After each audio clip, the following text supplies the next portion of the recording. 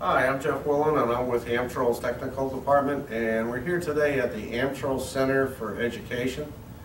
And today we're going to be talking about choosing the correct expansion tank for your application. And today we're going to be talking about thermal expansion tanks. Thermal expansion tanks are used on water heaters, and there are various models of water heaters. We could have a gas water heater, oil, electric, indirect, or a solar fired. The main purpose is to heat potable water for domestic use, which is the same water that you would take a shower in or wash your hands.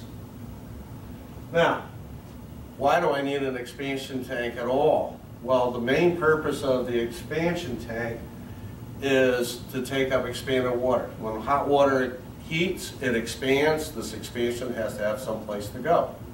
Well, what happens if I don't have any place for this to go? Well, I could damage my pressure relief valve.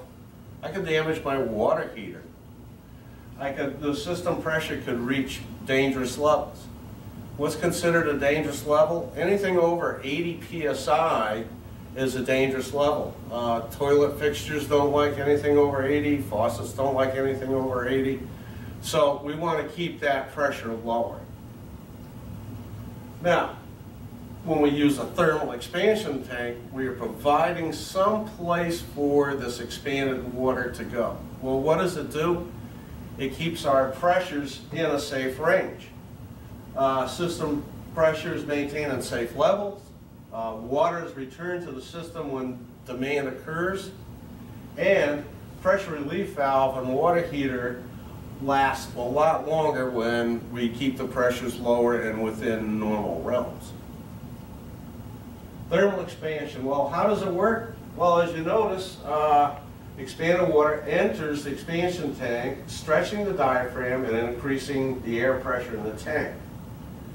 When demand occurs, or I start to draw hot water, the increased air pressure pushes the water back into the system and empties the tank back out.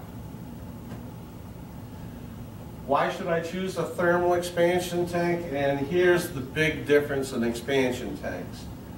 Number one, tank pressure is rated at 150 psi, which is the same as my relief on my water heater. Tank has a plastic liner. Well, the reason for the plastic liner is to keep this domestic water from the steel. If we don't keep the domestic water from the steel, what will happen is the tank will rust or rot out and it'll leak all over the floor. Versus if I used a hydronic tank as a thermal expansion tank, this hydronic tank, as you can notice right here, does not have a plastic liner. And without this plastic liner, this tank is going to rot out in 6 months or a year.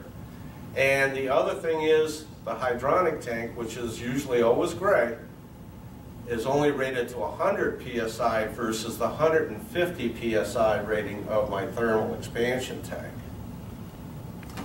And that concludes today's program. Please join us in the future for more help videos.